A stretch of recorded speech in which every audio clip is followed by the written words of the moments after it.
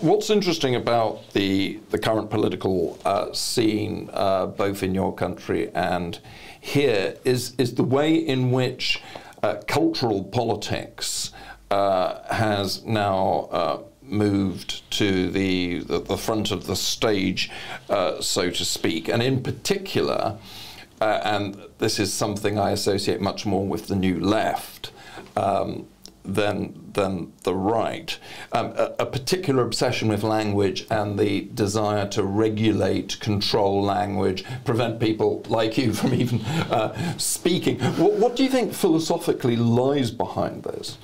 Yes, well, you know, so what lies behind it is a rejection of the idea that reason is the mechanism by which we discover truth. That reasoned debate, reasoned argument is the way in which you convince other people, and using our mind, our senses, and our reasoning capability is the way we discover truth about the world. To one extent or another, they believe either in complete subjectivism or some kind of way in which truth is revealed to them by some mechanism. They know it. Maybe it's through their racial identity, or maybe it's through their intersectional identity, depending on kind of who you talk to on the radical left. But once they have that truth, since they didn't achieve that truth through a reason mechanism, there's no way for them to explain it to us. And therefore, the only reason they can, the only way they can get us to come along is by using force, right? And this is all totalitarianism, right? You know, the communists can't actually explain to us why we should all be sacrificed, why we should all be killed in the name of the proletarian, right? There's no reason why the proletarian should rule and the dictatorship of the proletarian should arise, or what even is the proletarian? Who are the proletarian? How do they make decisions? Because again, they get that through some kind of revelation, and they get it through.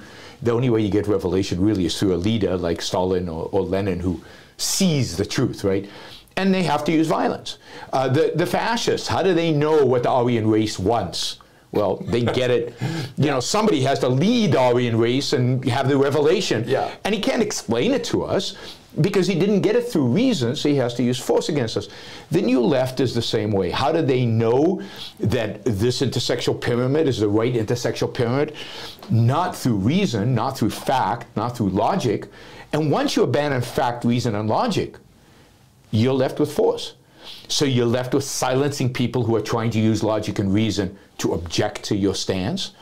You're left with trying to enforce your beliefs on other people through force. And that's, you know, that's why philosophically, the thing we must fight for is reason and truth. The idea that truth exists, there is a truth, there is objective reality, and that the only way to know it is through reason. And if it is through reason, and if there is objective truth, then I should be able to show you, I should be able to explain it to you, I should be able to argue about it, and I might be wrong, and we can have that debate, but using the tools of logic, not a fist. Yeah. And it's when you abandon logic, when you abandon reason, a fist comes into the picture.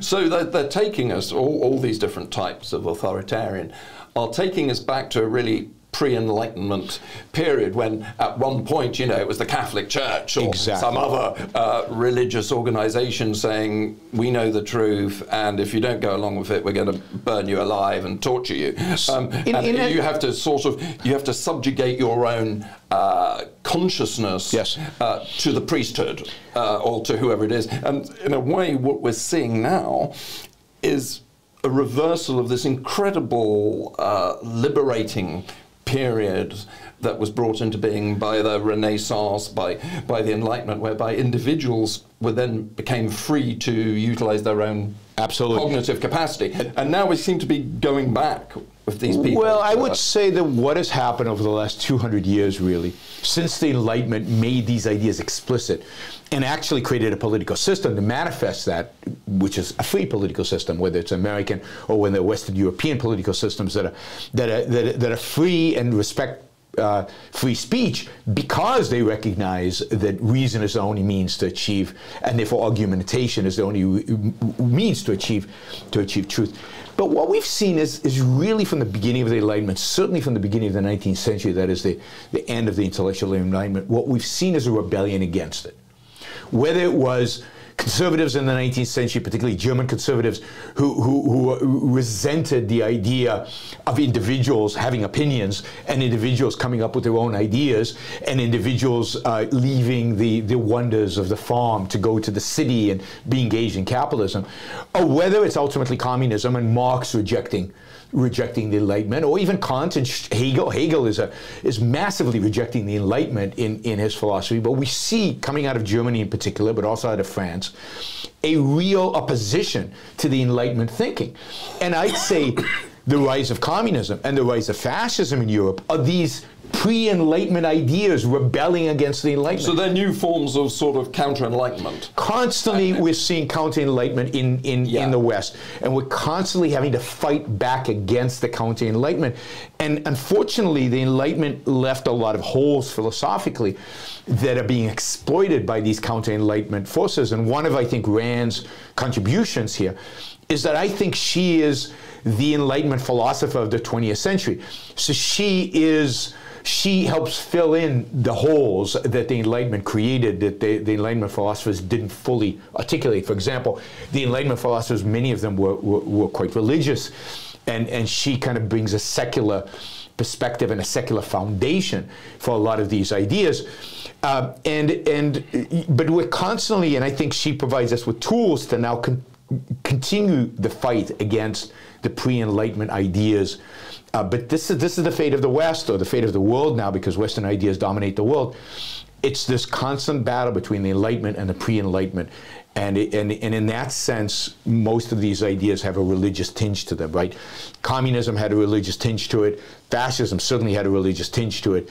And you're seeing this new left ideology, and I'd say populism on the right, both have religious aspects to them, a priesthood. What do you mean by religious? Because, I mean, many of the sort of modernist authoritarians of the 20th century, whether they were fascists or Marxists, would certainly have said that they didn't, Heidegger's, was certainly didn't believe in God.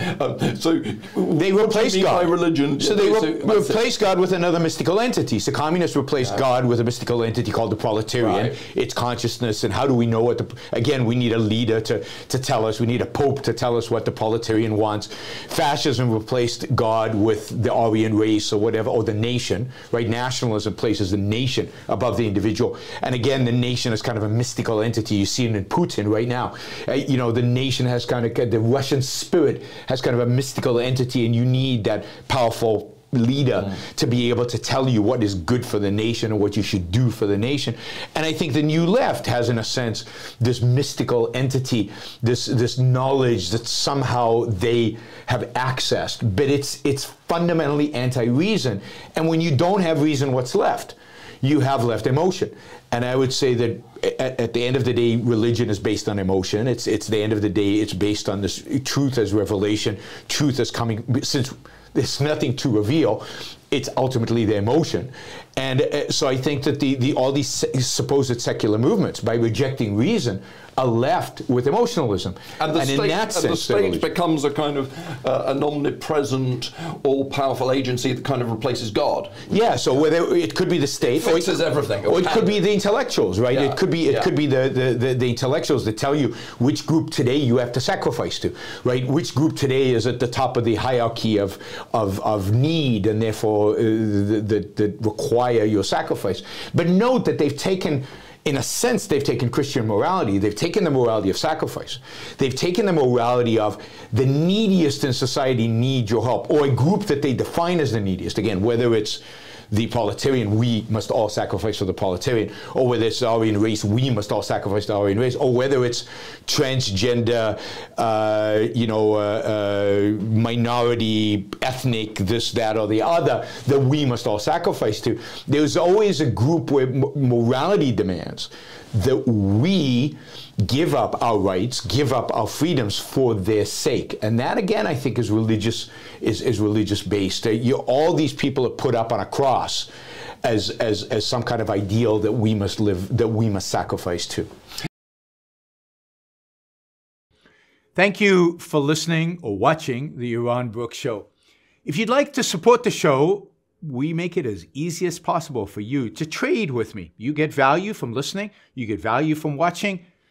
Show your appreciation. You can do that by going to yaronbrookshow.com/support, by going to Patreon, Subscribestar, Locals, and just making a appropriate contribution on any one of those channels. Also, if you'd like to see the Yaron Brook Show grow, please consider sharing our content and, of course, subscribe. Press that little bell button right down there on YouTube so that you get an announcement when we go live. And for you, those of you who are already subscribers and those of you who are already supporters of the show, thank you.